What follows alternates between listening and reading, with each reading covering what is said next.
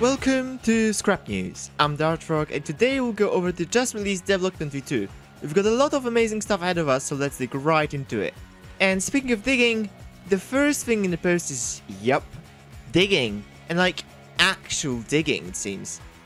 The new glowing drills that we got to see last time around seem to be able to actually carve out terrain. We didn't get to know if it will affect all terrain or only specific areas, but it looks really cool and exciting nevertheless. I would however assume it's only for specific areas. Otherwise, what would you do if someone dug under a warehouse, for example? Additionally, last year MacLeod replied to my question saying that terraforming will at most be possible in just specific areas. When digging deep underground, you'll be able to find these gigantic buildings. They might be mine shafts, or how Vidani suggested in my Discord server, propane stations. The underground will have many underground biomes. There are also concept drawings of this fright battery thing, but it doesn't seem to be mentioned in writing anywhere. Anyway, to explore all the cave systems and random mining facilities, you're gonna need a decent mine vehicle. And the sticky wheels are gonna help with that tremendously. Today we're getting a better look at them than last time, and just look at those animations. So satisfying. Right now they are powered by chemicals, however MacLeod said they are still working on balancing them. It seems like we're also gonna be able to change the color of the goo, which is incredibly cool. The underground isn't without its threats however. The cable bots that were teased last devlog are just waiting to attack you and your precious mining vehicle.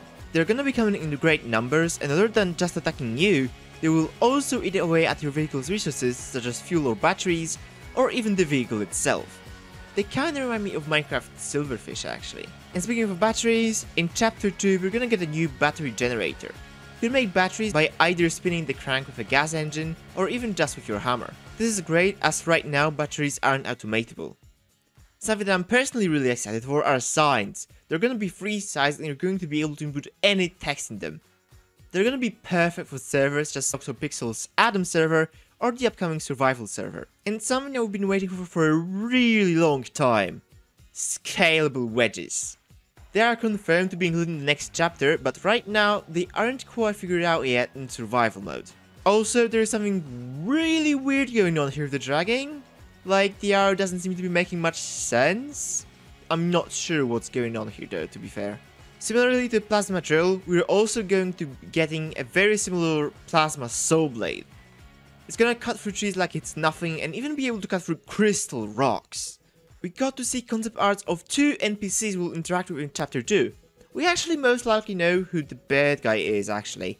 No idea about the baby walk though, but it's so incredibly adorable.